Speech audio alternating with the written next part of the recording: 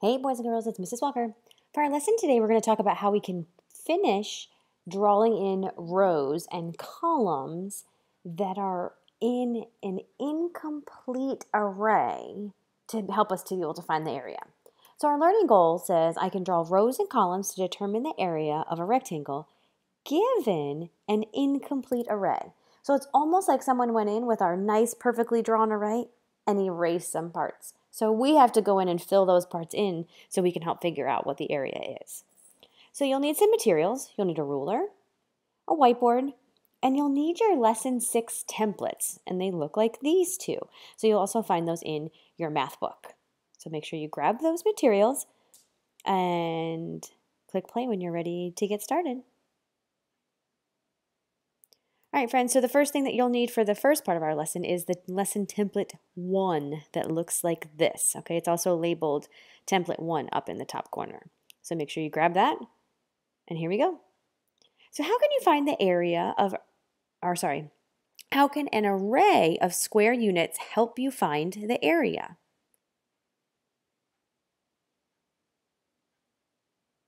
Well, we know that we can count the total number of squares inside the rectangle. We can skip count the rows, and we can multiply the sides. So there's several different ways that we can find the area of square units. What do you notice about the array inside this rectangle? What's wrong with it? Yeah, it's missing some of the parts. It looks like someone went in and took an eraser and was messing with us and erased some of the lines. Oh, goodness. What do you notice about the top row? It's pretty close to being complete, right? But it's just missing that last line. Let's look at our second row. Can those square units help you to know how many square units make the top row? Yeah, because all of those are filled in, right? So because those are all filled in, I know that the top row has to be exactly the same. So I can just draw in that one extra line. Now that we know the top row, can we determine how many units will be in each row? Yeah, we sure can because we can look right here. So use the lines that are already there as guides to complete the array. Use your ruler to help make sure the lines are straight.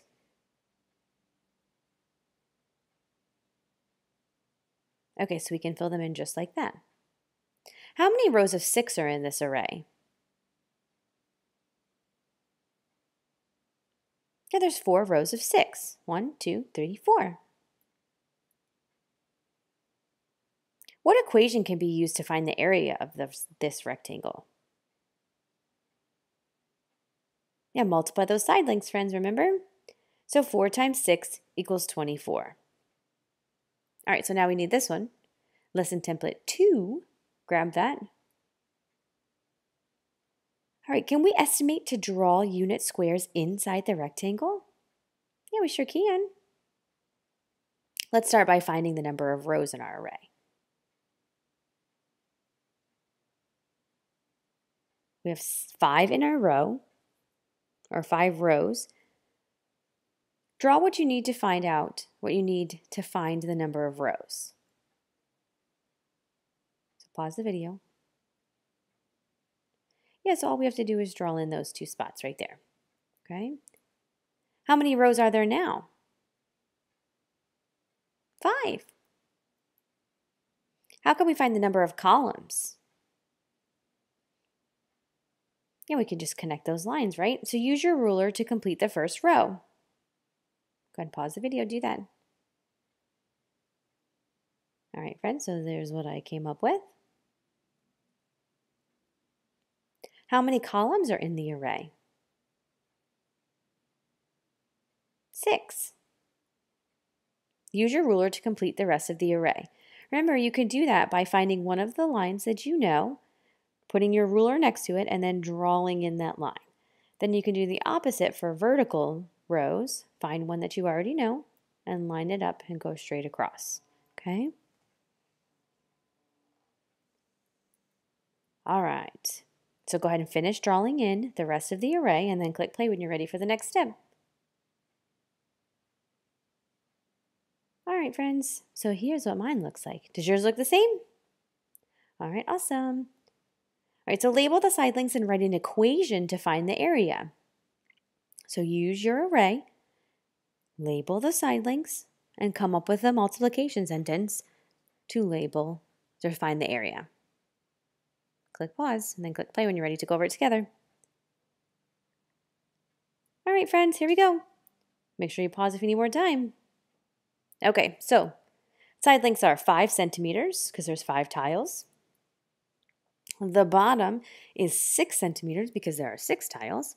And an equation to match that would be 5 centimeters times 6 centimeters equals 30 square centimeters. You got to remember that square because we're finding the area as we're multiplying those two side lengths. Okay? All right, so great job with that, friends.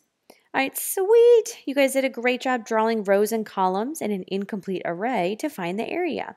So please head back on over to the module to see what you need to complete for your independent practice. As always, if you have any questions, please let me know. I'd be more than happy to help. And I hope you guys have a great rest of your day. Bye, friends.